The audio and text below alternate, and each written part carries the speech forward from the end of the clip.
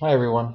So this is going to be a tutorial to basically augment the drivable vehicle in Unity tutorial, and this is going to teach you how to basically create a little simple script in your scene to allow you to switch between cameras, like a hood cam or a driver cam, or just a follow behind the vehicle camera.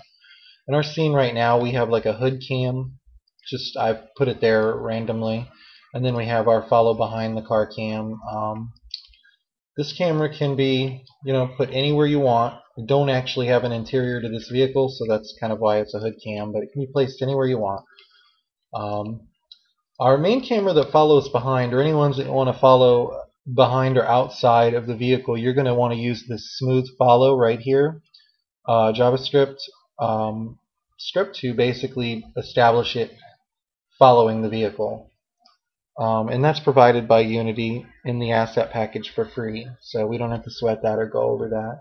And then we have our driver's camera with what we're looking through right now, and that's basically going to be kind of inside of the car, and we don't need to attach a follow script for that. We actually can go right inside of our car, the chassis or wherever we want it, and we're going to drag the driver's camera inside there. And this is basically so you can see my little camera there on top of the vehicle. When I drive it around in the scene, that camera is going to follow with the vehicle now. So it's because it's part of the vehicle's hierarchy. And you can do all kinds of little local bumping animations and all that, and it will play the animation, and follow the vehicle at the same time. So you don't have to worry about that. The animations would happen locally, and your camera is basically parented into the hierarchy globally. So don't sweat that. Now we need to figure out how to be able to switch between these using any set of keys we want to do on the keyboard. So basically we're going to make a script for that, but the first thing we're going to do is actually create the object in the scene. We're going to go game object, create empty. I'm going to go up here to the little gear and just reset position so everything's zeroed out. Just keep it neat. You don't really have to do that. I'm going to call this camera switcher, and this is just going to be the little guy that is going to hold our script in the scene, just an object that's going to allow that script to execute in the scene. So I have a little scripts folder here. It can be wherever you want to put yours, that you can find it again in the hierarchy. I'm going to go create JavaScript, and I will call this cam switcher. The name's not really important with this.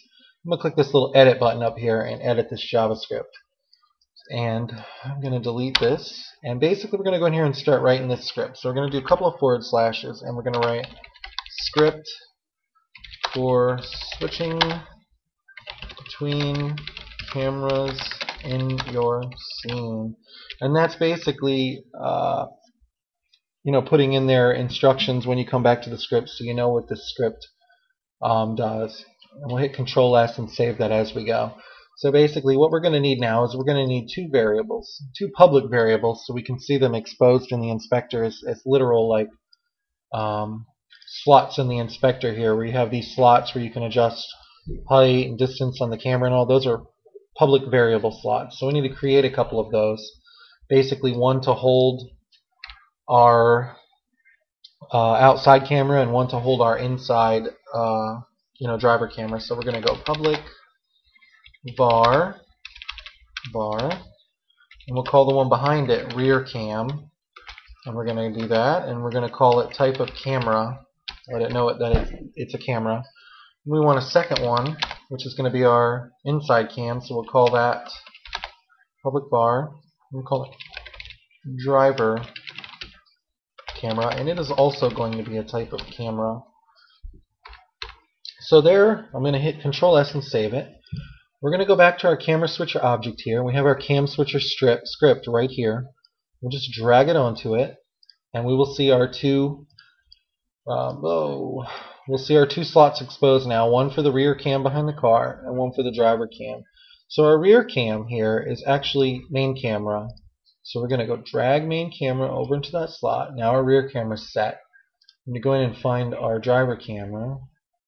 We'll drag that over there. So now our camera switcher has access to those two cameras.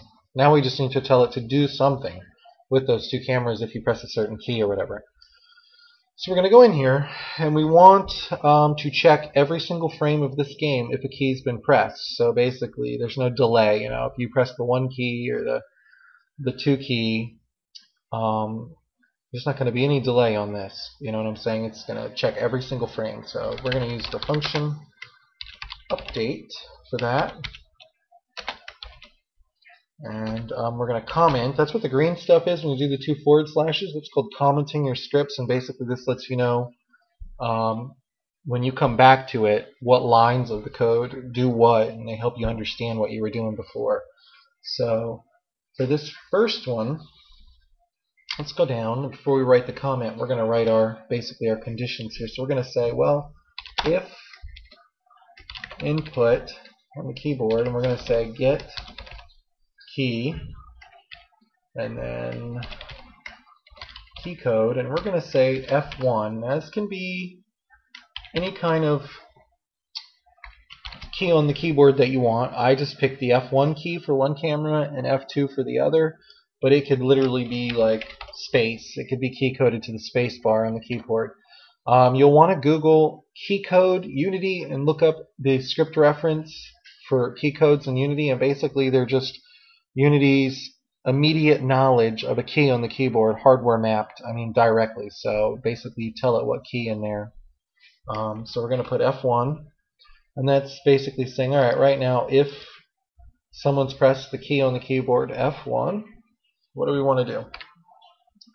So we want to say, alright, for our first condition, we'll say rear camera, or rear cam, up there, and type of camera, it is a camera, and we want to say it's enabled. So we'll say enabled true. So when you hit that F1 key on the keyboard here, that key code, the rear camera, the camera behind the car, will be enabled. So we want to also tell it, alright, well, if you've hit this key, we want to make sure driver camera, type of camera, enabled is false. It's not true, it's off. It basically turns it off in Unity with these little checkboxes here. It basically turns it completely off when it says enabled false. Okay, so we'll close out this. There's a little bracket there. And then the next one will say, we have another set of if conditions for if the driver's camera is going to be turned on. So we're going to say if input dot get key, and in this one we will say key code dot F2, the F2 key. We'll go down to our little bracket, and then we will say rear cam, and it's a type of camera, dot enabled, and this one's going to turn that behind cam off, and I found a typo I did up here earlier which will really screw up your scripts. Enabled.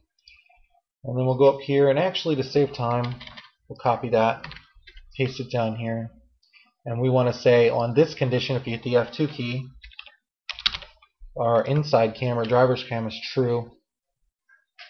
Pretty interesting, right? And then we want to close this out with the double brackets, and then we want to hit Control S and save it. So basically it's pretty simple here.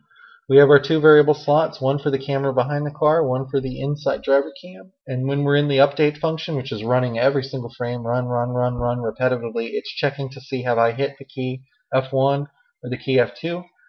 If I've hit the key F1, it's saying, hey, that camera behind the car is enabled, so it's on, we can see through it. And we'll say at the same time that driver camera inside is not enabled, it's enabled false, so it's off, we're not seeing through it. And it's also saying, well, also if we hit the F2 key, that camera behind the car is off, and driver camera is enabled inside the car. So we had our commenting I had started up here. So basically we want to say kind of what I just said right now. So I'd put something like, if we hit the F1 key, this turns on the camera behind the car, turns off inside cam. And basically we comment these so we know later, and this one would say if we hit the F2 key, this turns on the interior camera and disables exterior camera. So we've commented that pretty good, and we know what's going on with those parts of the script, so I'm actually going to close this out. We're going to come back in here and just double check our camera switcher thing. They're applied, so now it should work when I hit play. Let me go in here and we drive around. If I hit F1, we go to exterior camera. If I hit F2, we go to our interior camera, or what would be your inside your dash camera. And so that allows you to switch back and forth. Also, you notice that we start, let's go back to this. Notice that we start with it on the interior cam. Personal preference, you can write this into the script. Here, right after our variables, before we get into the update, we want to do another one of Unity's functions called function start. And basically in that, we'll take these two, copy them, and paste them in. And in this spot, we'll put our closing bracket, hit save. Basically, function start, delete some of these extra spaces. Function start is what happens at the very beginning of the scene start. It happens before the every frame update. So basically, this is going to establish when our scene very first starts what's going to happen when it starts. So in here, we can tell it, rear camera, driver's cam, which one we want enabled or which one we want disabled. So if we're starting now on our interior driver cam, according to this function start here, this will actually start us with rear camera, the camera outside of the car, set to visible, and the one inside set to false. So we'll actually, when we hit start now, if I saved it, I don't think I saved it. So we saved it. I'm going to hit play, and we'll start with the camera in the exterior. So every time you start your scene, that delay you see here now from, and actually here I'll show you something cool. We'll actually completely disable driver's camera, so in the editor you can see it starting from exterior. We'll hit play, and you notice that we start at the exterior. The player will only see that when the scene starts. They won't see this delayed loading in the editor stuff. So basically, that I hope that got everybody going on this. The ability to switch cameras and scene. This works on other things other than cars too. There's a link to this script up in the video description. So you guys have access to this and don't even have to type this all out and take the time to do that. But at least here we'll show you how to set it up in the Unity scene and all that. So I hope this helps some people, and good day.